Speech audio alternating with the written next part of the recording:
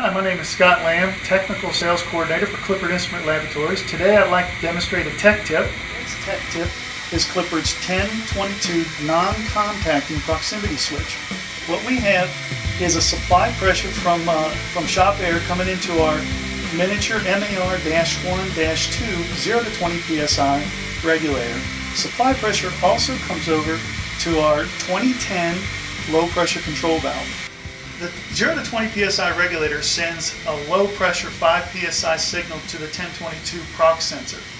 The 1022 prox sensor emits a cone-shaped air blast that, when obstructed within 100 thousandths, diverts the low pressure air back through the outlet and into the low pressure pilot side of the 2010.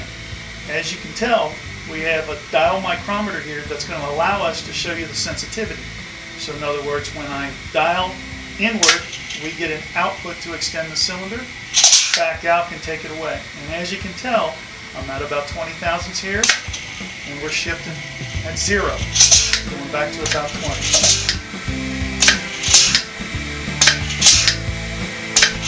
That's Clippard's 1022 non-contacting proximity switch.